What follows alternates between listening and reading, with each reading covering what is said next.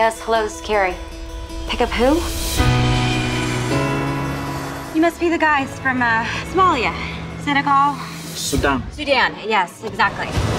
I'm from the employment agency. I'm gonna help you find jobs. Where is your husband? No, I'm not married. I provide for myself. Your survival skills are very impressive. Thanks. I'll call you tomorrow morning and we'll start the job hunt, okay?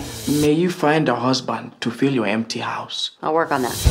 Hey, Jack. I need your help. Can't even get them through one job interview. That's it. Potential employers want to see you smile. To smile without meaning it, that's not insincere. Oh, yeah, but Americans like it, so it's what you gotta do. There is a reason you do not have a husband. You can't just break into somebody's house. I am here to thank you. Because of you, we have jobs. What's their story, anyway? I'm not sure. They seem pretty traumatized. When I dropped them off the other night, I said goodbye, and they looked at me like they were never gonna see me again. Made my way to the borderline. You can't get involved in these people's problems. I had 34 brothers and sisters. They all died but one. And she need to be here with us.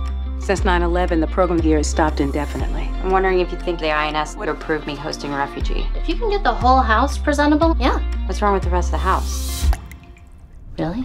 Give me faith, give me love. You don't have an appointment. I know. Now, who do I have to screw around here to see an immigration supervisor? Me. Thanks, Cupcake. Where's she from? Sudan. That's gonna be a problem. She's a child refugee of war. You sure you're ready to take this on?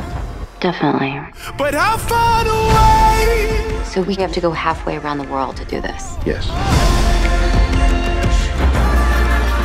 I fed ERD. ERD? It means great white cow. Well, it's better than a lot of things I've been called. I don't know how we'll be okay, but how far away? Hey, what's up? Valerie here. Hold on. Look up in the sky. It's a bird. It's a plane. No, it's just Henry Cavill.